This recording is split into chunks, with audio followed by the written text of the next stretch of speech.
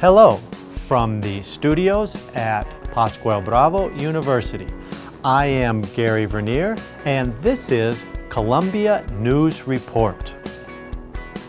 A group of 50 people caught trying to get onto the Transmilenio bus system without paying were made to mop the floors at one of the main terminals in the city.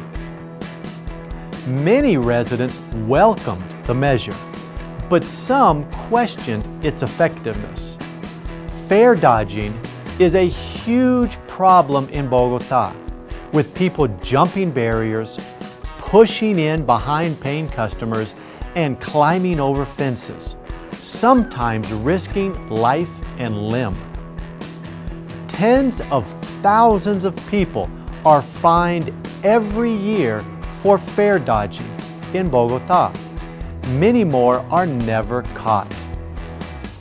It is estimated that 70,000 people out of the 2.6 million who use Transmilenio every day do not pay. Educational campaigns and the installation of walls have so far failed to significantly reduce the scourge. The tweet showing the fare dodgers cleaning the floor of the 20 de Julio terminal was liked more than 2,000 times.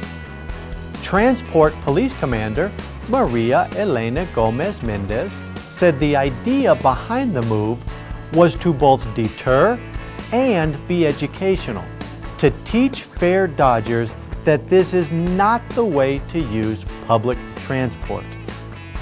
Many on social media applauded the measure, saying that it was about time those who did not respect the rules were punished.